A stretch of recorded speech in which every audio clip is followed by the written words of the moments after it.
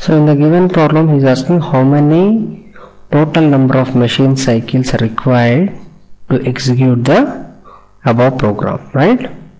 So the first instruction is move A comma B.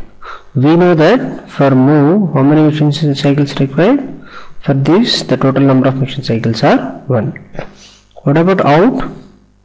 For this, the total number of machine cycles are 3.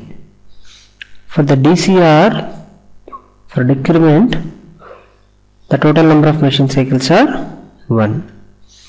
And for this next one, STA, the total number of machine cycles required are 4.